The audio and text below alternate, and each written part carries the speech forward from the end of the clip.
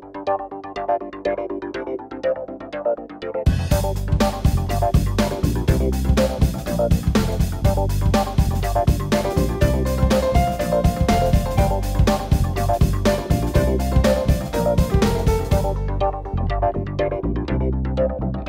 going to calibrate a new A-series pressure switch.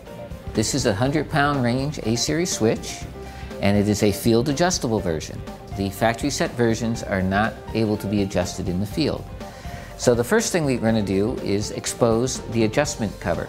It slides down on the switch, and you can look inside at the detail of the adjustment mechanisms.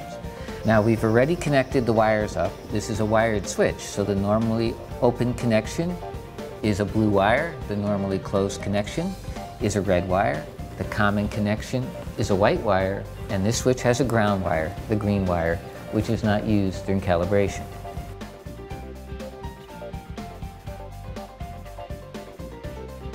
The first step of calibration is to exercise the switch to make sure it is operating correctly. To exercise a switch, start from 0 psi and increase to full range of the switch. In this case, 100 psi, and then return back to 0.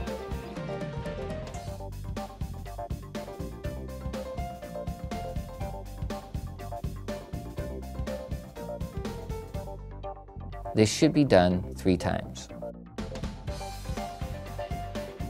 We're going to set at 80 psi increasing. So what we will do is take the pressure up to 80 psi, hold it, and then adjust the switch so that it operates there. This switch turns on before 80, so we are going to increase its set point until it turns off, and then we will turn it back on again at 80. So we are going to increase the set point by putting a small tool into the slot and turning it clockwise to increase the set point. We'll continue to do this until the switch resets, which it just did. Now, we will turn it back counterclockwise, and that will set the switch to turn on at 80. We will go slowly until it just turns on.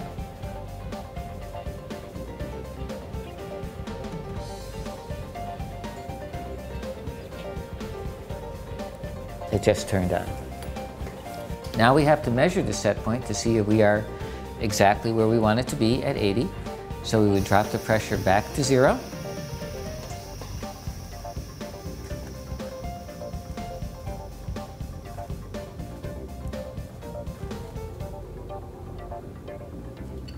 And then increase it up to just before 80 and walk it up slowly and measure the exact set point.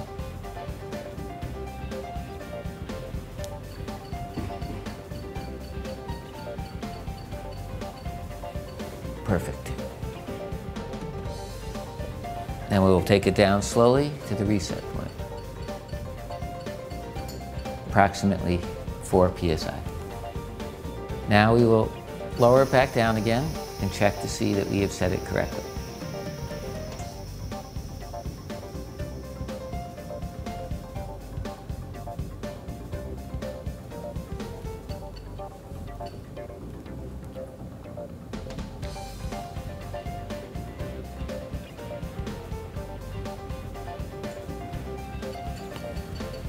Bring it up slowly to measure.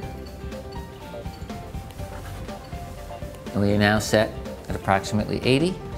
We will then bring the set point back or lower the pressure to find the reset point, which is approximately 4 psi.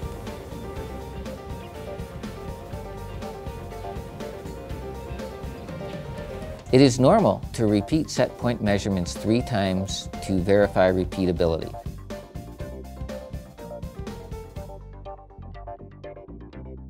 Once again, starting from 0,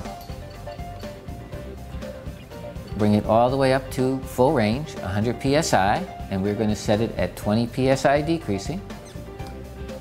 So we will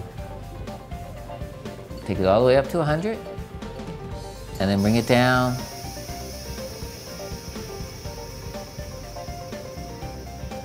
and set it exactly on 20.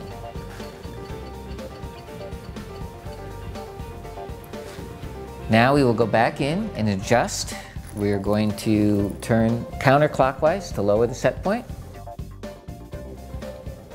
So we'll put our tool in and make the adjustment.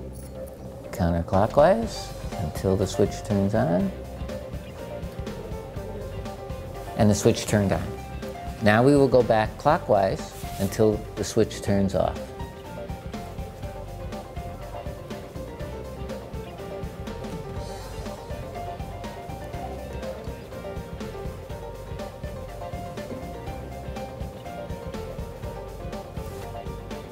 Now we have approximately set the switch, so we'll have to test it and see exactly where we've set it.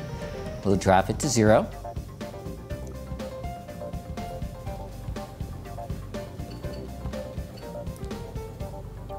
Take it all the way up to 100.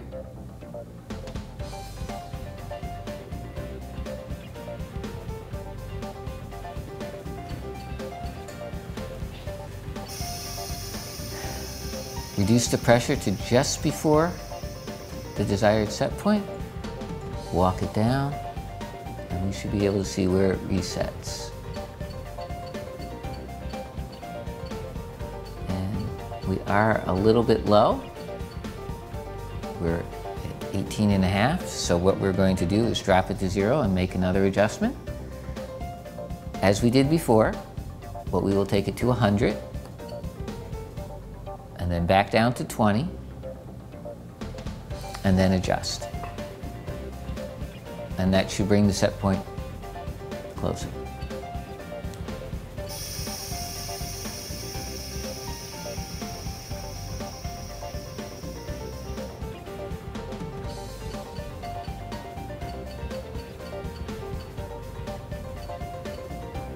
So at 20, we're going to make an adjustment until the switch turns off.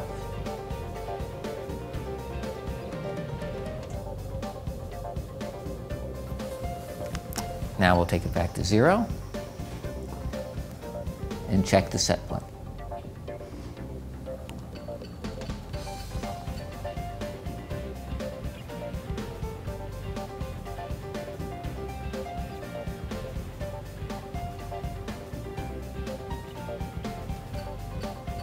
Starting at 100 to just above the set point.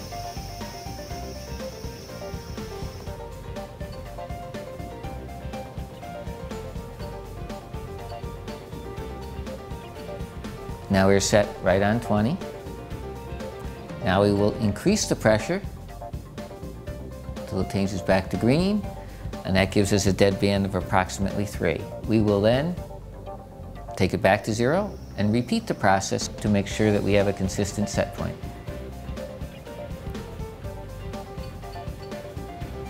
For set points on vacuum range switches, it is best to think of the set point as a negative pressure. So an increasing vacuum set point is a decreasing pressure set point, and a decreasing vacuum set point is an increasing pressure set point.